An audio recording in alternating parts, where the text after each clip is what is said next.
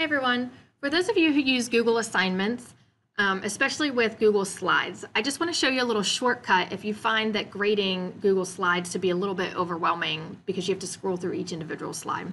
So normally when you come into the assignment and you click on a student's slides, you have your slides over here, the thumbnails for them on the left, and then you have the main slide that you're on right here. So in order to view each student's individual slide, you have to scroll through all of these.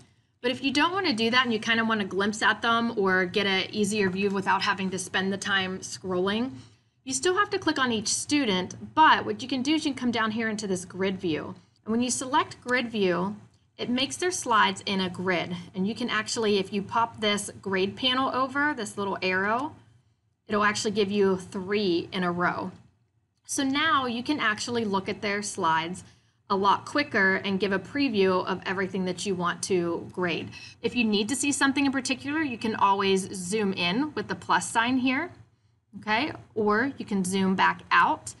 You can always pull the grade panel back out again, and you can go back into your normal view. One other thing I want to point out when you're in this grid view and I want to add a comment, I can click on the slide I want to comment on, but as you can see, it'll pop me back into normal slide view. So I can add my comment and then come back into grid view here. If I want to pull out my comment bank, I need to pull out the side panel and I can add my comments to the bank and pull my comments from right here.